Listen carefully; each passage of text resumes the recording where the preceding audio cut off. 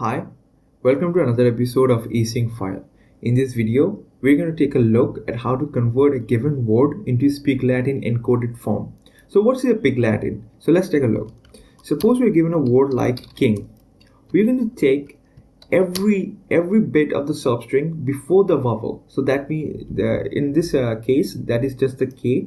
So we're going to take that and put it at the very end of the word. So like ing, K, and we're going to add a AY at the end. So what happens if the given word was apple, so APPLE, we're going to take, so the first character is A only, so we're going to keep that there, apple, APPLE, then AY. Okay, another word like, say, for example, hello. Okay, so we are going to take every word. In this case also there is a single character, which is the H, so ELLO. We're going to put the H at the very end and add an AY. So this is going to be our example. So how we're going to code that? We're going to code that in Python, because I'm going to show you in a minute that in 6 lines, in literally 6 lines, we can write a 30 or a 25 to 30 lines of code in Java or C or C++. So I'm going to show you the benefit of using Python. Now Python is a kind of a slow language, but if you use it carefully, it can save you in the cost and the development speed. So let's get started. So first we're going to need a definition, a function of PigLatin, which will take a word that would be the character. Okay, now we're going to use a loop. So we're going to use a for I in a range of length of word. Okay, now we have that if the given word, which is the word of I, not the word, would be the letter. If the given letter is an alphabet, so we're going to do that if the word of I, that means the given letter, is in A-E-I-O-U. That means that the given word, the given letter is a vowel.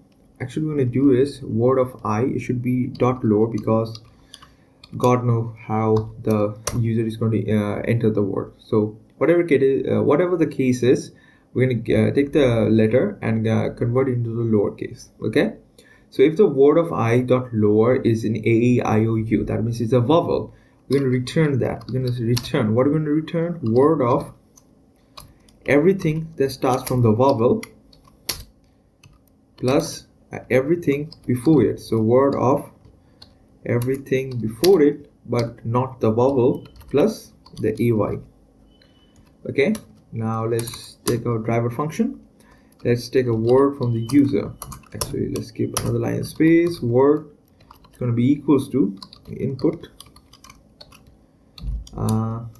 Let's go over here, enter the word. Then we'll do the print, and there will be a format specifier. So word, let's go over here and PigLatin of word. Okay, so let's run it. We're going to say Python PigLatin